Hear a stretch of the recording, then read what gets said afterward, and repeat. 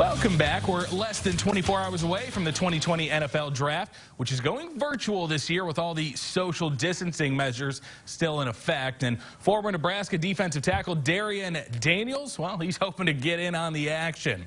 The former Husker captain has slowly inched his way back onto draft boards recently, but he is still just a 7th-round draft grade.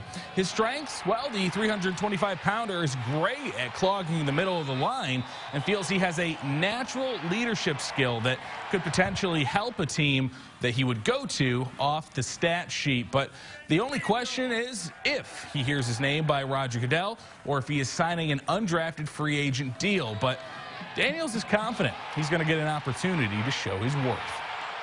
I'm not going to say it'll be butterflies in the stomach. It'll just be, I'll be surrounded by my family, and they got all the butterflies. But with me, it's just the closer and closer it comes, the more calm I come. I was real anxious. Like the last game of the season, I was very anxious. Like, I'm done with college now. What's next? And then it's like, as things kept coming, I was getting more and more excited.